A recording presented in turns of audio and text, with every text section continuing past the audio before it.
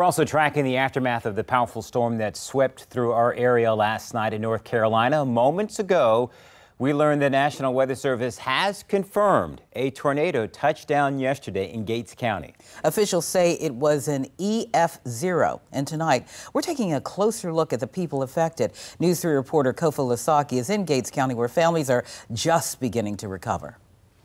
It's hard to tell in this massive mess, but if you take a close look, you can see where these downed trees took out a power line. In Thursday night's storm, it's just one of many areas in Gates County that saw plenty of damage.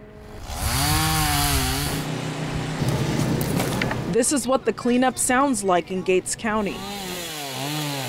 And this is what it looks like. Stuff was flying everywhere. Downed trees and debris from one home to the next. Dorothy McCurry watches the crews try to get to the broken power line taken out when a storm moved in.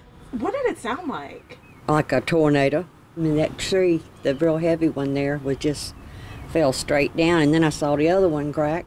The hobby house across the street where a coveted train collection lives wasn't damaged, but a few miles away. A limb was in the hallway too. Neighbors weren't so lucky.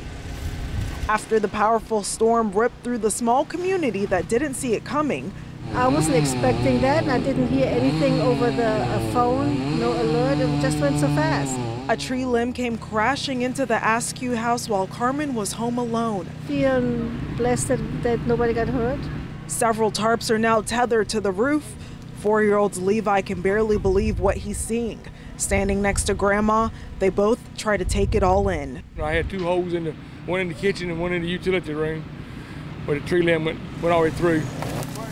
With the pile of pine stacked high, 6-year-old Charlotte is tackling the debris the best she can. Every helping hand counts to get life looking back to normal. You can always replace things. It might take a while, but you can replace it.